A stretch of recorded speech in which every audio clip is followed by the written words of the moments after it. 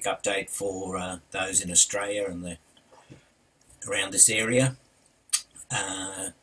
Today is the 3rd of February, 3rd of March, 2017, and I've just received the latest Ultra report by Clif High for March 2017 through to 2047, and really all I'm going to do today is show you there isn't much in here about Australia.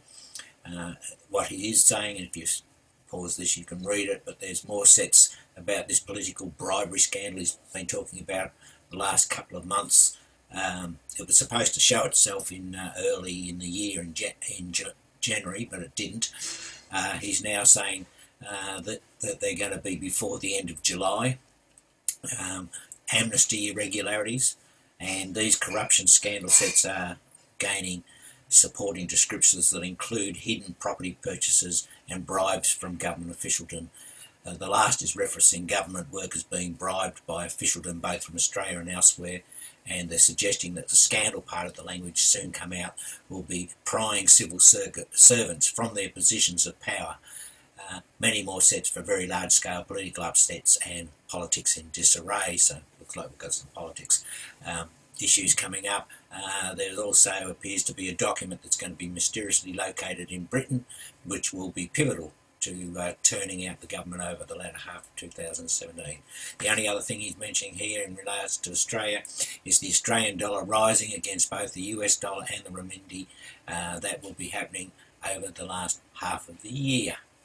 Now, just to finish off this, I want to bring to your attention another thing that I think is rather interesting, popping up on Superstation 95 today.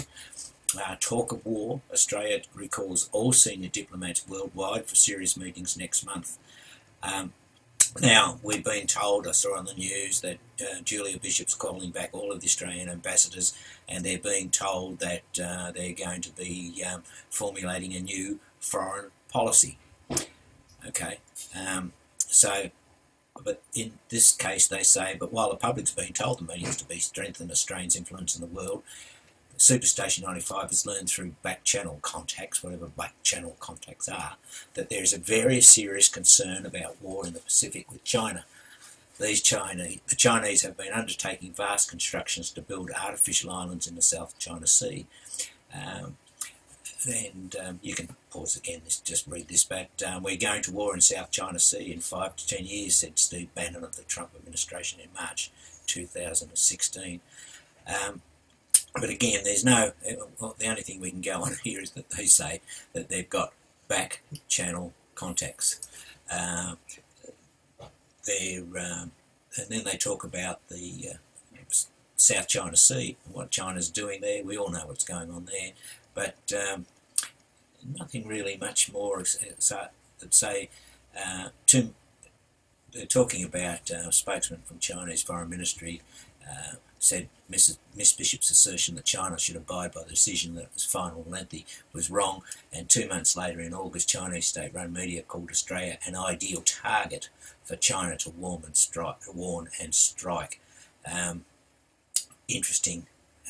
It's all supposition. It's somebody's view based on who knows, but I think it was worth bringing to your attention.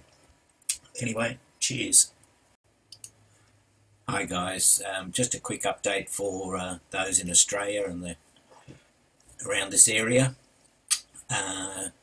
Today is the 3rd of February, 3rd of March, 2017, and I've just received the latest Ultra report by Clif High for March 2017 through to 2047, and really all I'm going to do today is show you